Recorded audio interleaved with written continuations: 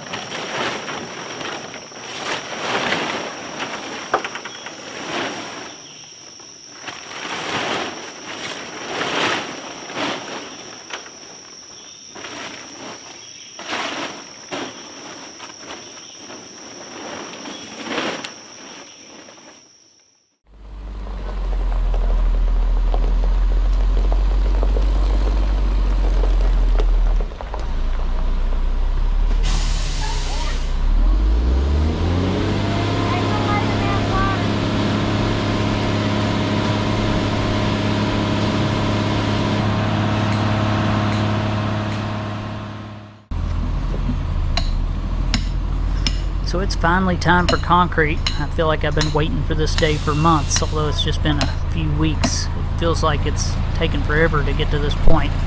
Everybody showed up when they were supposed to, and everybody had done the jobs that they were supposed to, which was nice for a change. Now the lady that you see here owns this concrete pump and had been running a pump, she said, for about 30 years, which was pretty impressive. I'd never seen one of these in person. This one had a small 4-cylinder gasoline engine. It was a pretty neat little design. And I talked to her about the pump for quite some time. I was somewhat interested in it. Now this is a 2-inch line pump. They obviously make them much bigger than that. For this job, this was all that was needed. I had 10 yards of concrete in this truck. It was a grout mix that broke out at about 5,000 psi, so I was told. Now we're going to be pumping a heavier, a higher slump mix, or a lower slump mix in the beginning, so it stands up good in these steps. She was priming the pump there, and then they're going to wet the mix down to fill the lower run.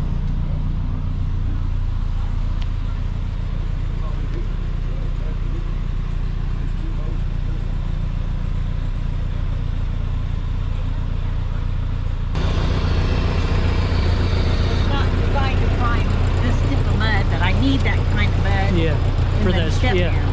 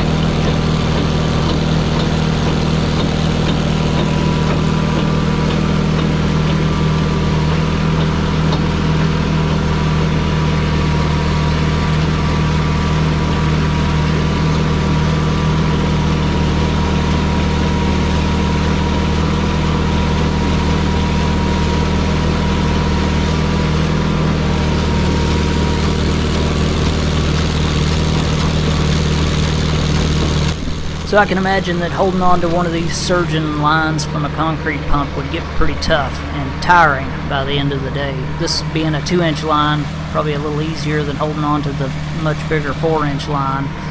Probably be a multiple man job on the larger lines, but this one guy that was running this line, he ran it the entire job, and then he had a helper just keeping it all, straightened out for him, helping him move it around a bit. And he did his best to try to keep concrete from getting in between the forms and the actual ground. They're already in there tight enough and definitely didn't need to be concreted in, but you can just do the best you can do. This thing surging and spitting, so most of it got inside the forms. That's all that matters. You did a good job. I wouldn't want to have to run one of these all day.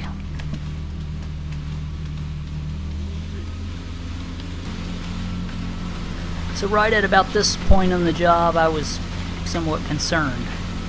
Are my forms going to hold up? I was pretty confident that they would, but having never built forms before, I didn't know. I wasn't for sure. And, if they blow, then you've just got a mess of concrete everywhere, and there's really nothing you can do about it, because we work on concrete's schedule, and it doesn't care if your forms blow out or not. It sets up one way or another. So at this point, I was a little nervous, but rightfully so, I guess. You're dealing with thousands of dollars in concrete and manpower, and you just hope that everything goes right.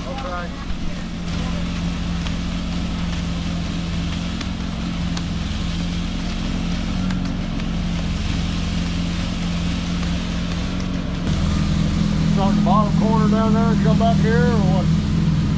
Yeah, I don't care. Wherever you guys want to start. If you want to start right here, that's fine. I don't We care. can while we're here. Just work our way back up there. Well, Hey, let's either way get we down a go, little bit. either way we go, I gotta drag that hose out. And then we gotta find out where this gentleman wants me to wash it out at.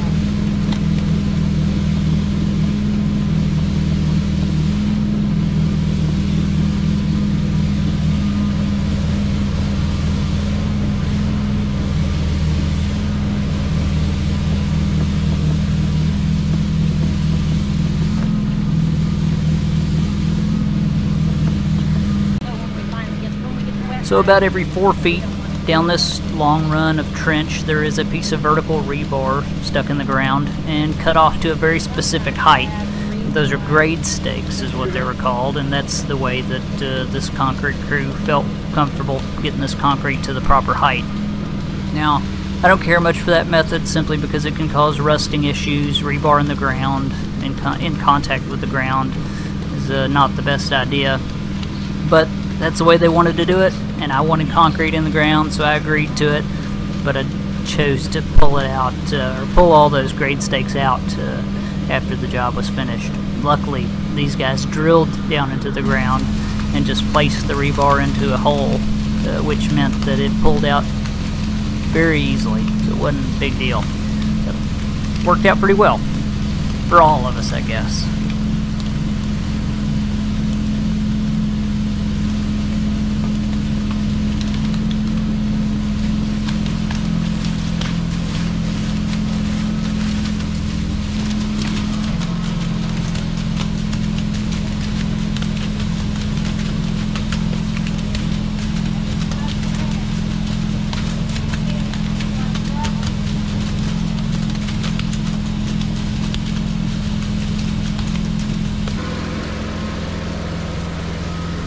So I got my concrete from Herod Concrete and Stone.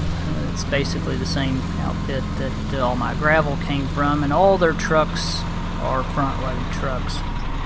And with the chutes, all the chutes on, you can reach about halfway down the building. If a person would have wanted to wheelbarrow a bunch of concrete to the back and done it that way without a pump, it could have easily been done, but it was just easier for the cost of a pump to just have it pumped back there with a hose. It's just the way to go, in my opinion. It made more sense, and in the long run, it didn't cost me any more money to have it pumped than what I would have had to pay labor for somebody to foot it back there, and it happened quicker.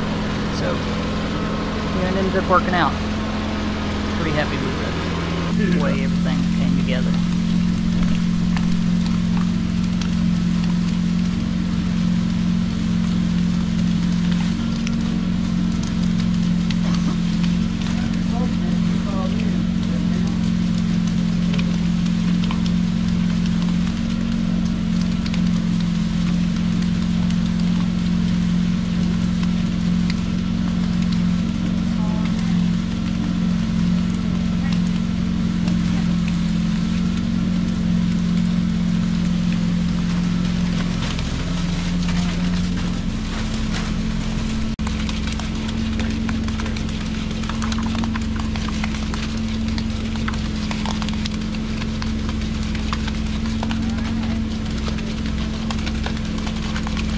Got enough at the bottom of it, you think?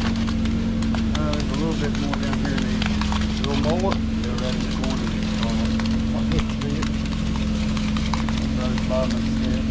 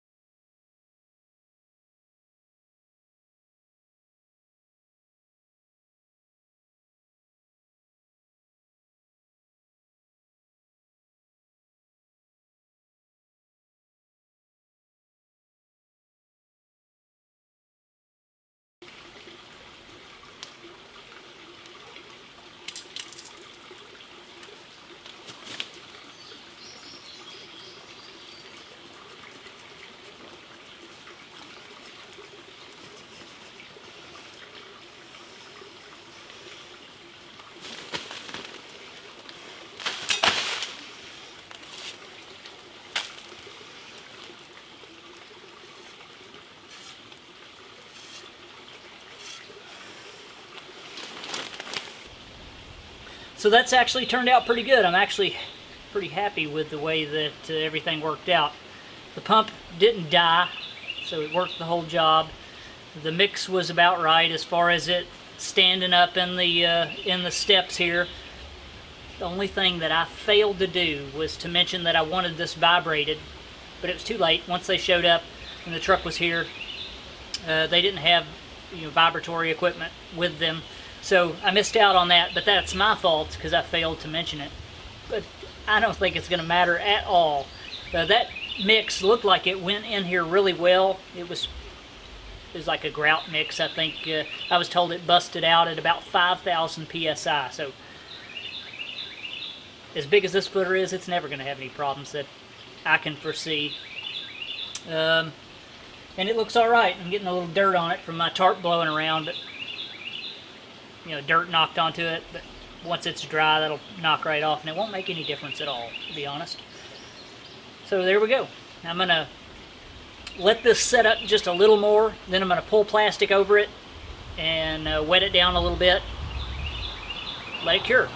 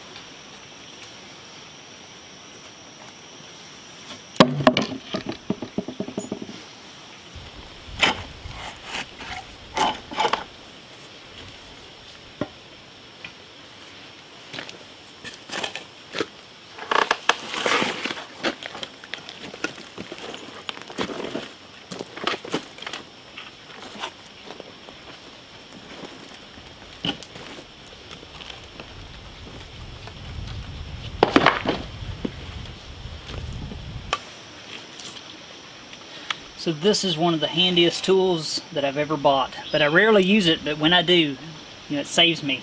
It's just a vibrating cutter, battery powered. I'm using it to cut this board here, because I knew I'd have problems getting these forms out in this corner, and I figured I would use this, and it's working. I'm just going to cut this board. I can get down in there, cut it, and then I'll try to break it out. Hopefully it'll come out.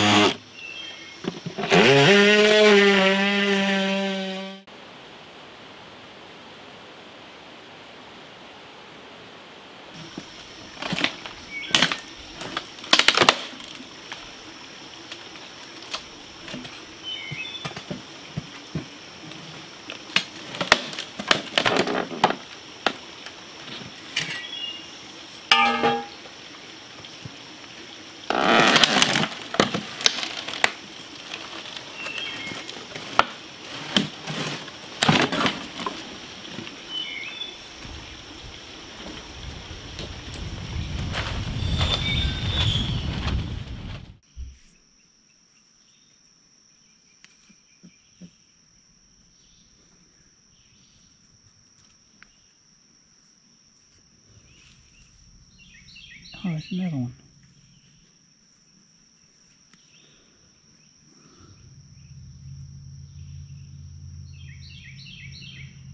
There's two.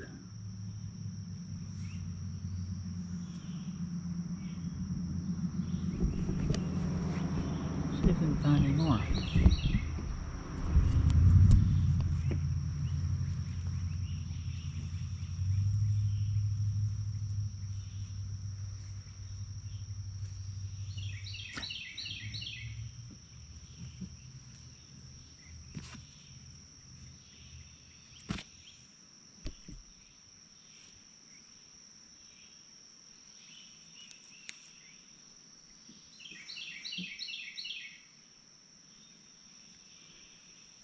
Another one. Wow, they're everywhere.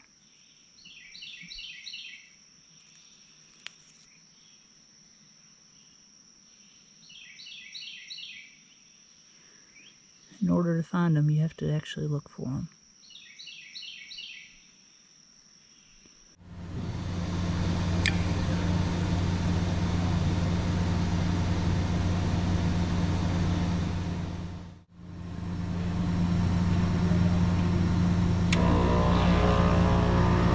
So I'm about to weld a very special piece, one that is very similar to one that I had done probably 6 months back. It's a 3D printed stainless steel piece of heat exchanger packing. I don't think there's really any other way on the planet to make this piece without 3D printing it.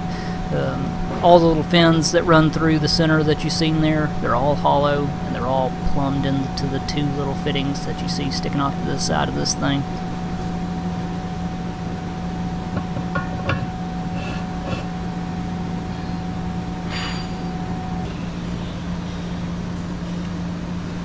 So I done one of these probably, I don't know, 6 months ago or so, and like I mentioned, welding this 3D printed stainless steel is just like welding any other stainless steel. I couldn't tell the difference at all.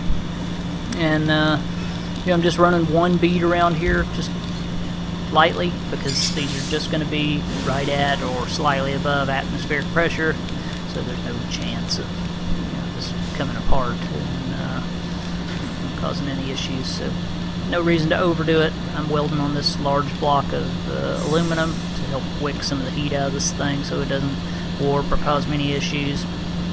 And using my new Speed Glass ventilated helmet that I really like. So the welder that I'm using is a Miller Dynasty 200. It's the DX. Really like that welder. I've used it for years and I've never had the first trouble out of it at all. Burned up quite a few TIG torches with it. Never once has the welder itself let me down.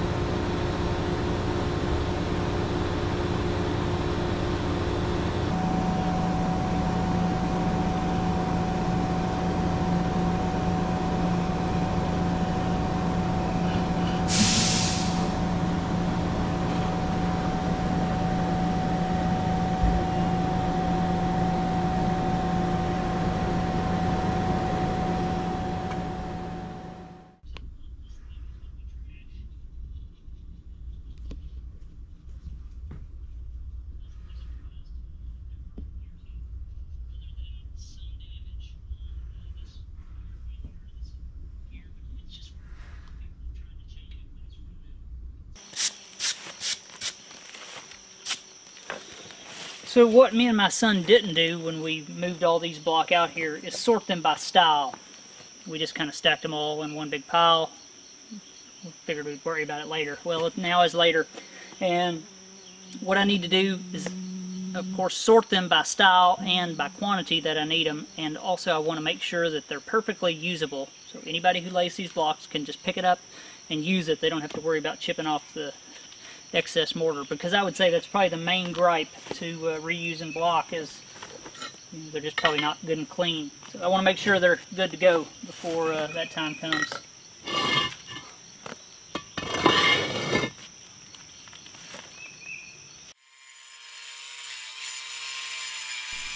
Asking a block mason to use used block is like asking a carpenter to build you a room extension with old lumber with nails in it. You know, nobody's going to be excited to do that. So I'm just taking my time to make sure that the quantity of my blocks is correct, all of them are perfectly clean, and that you know, it's not a hassle to use these used blocks.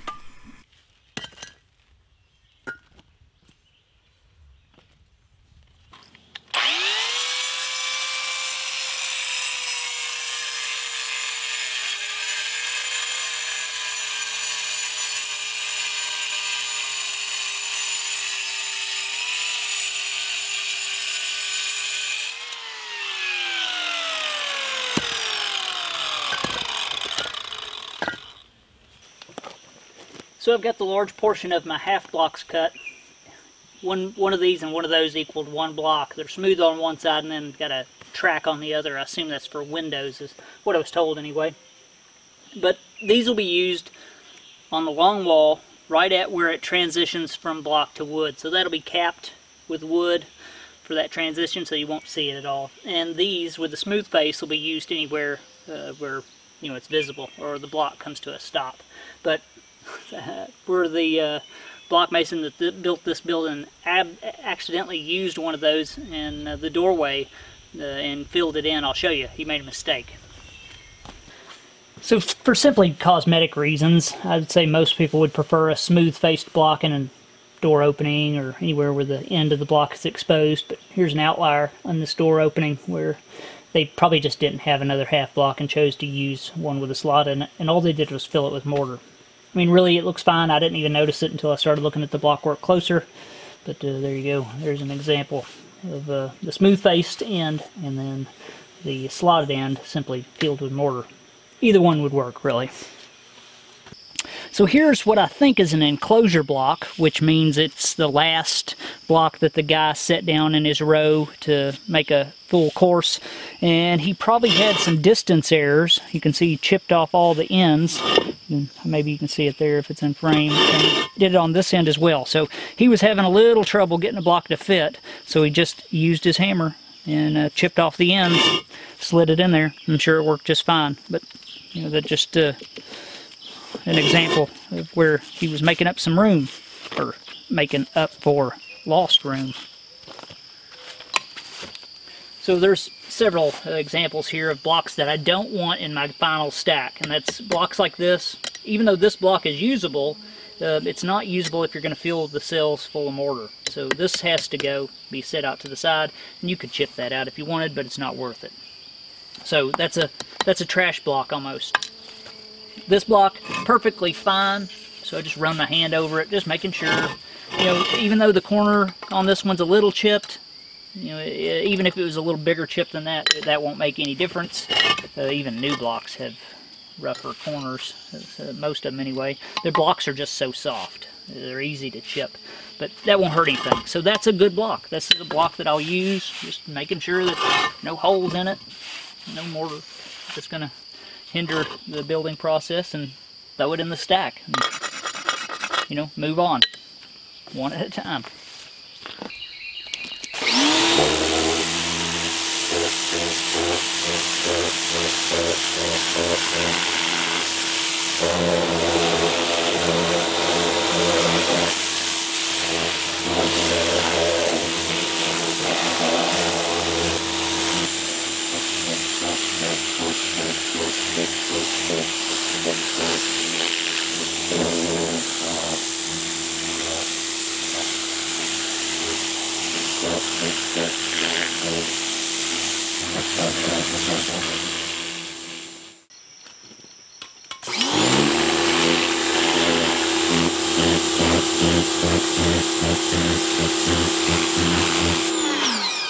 This